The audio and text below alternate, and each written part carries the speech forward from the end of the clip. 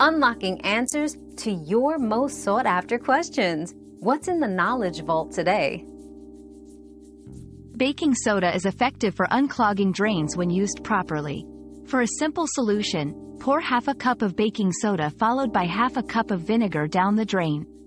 Let the mixture sit for about 30 minutes. Then flush with boiling water. This combination helps break down clogs and clear the drain. Your daily dose of discovery ends here, but the journey of learning never stops. Subscribe and join us again for more answers tomorrow.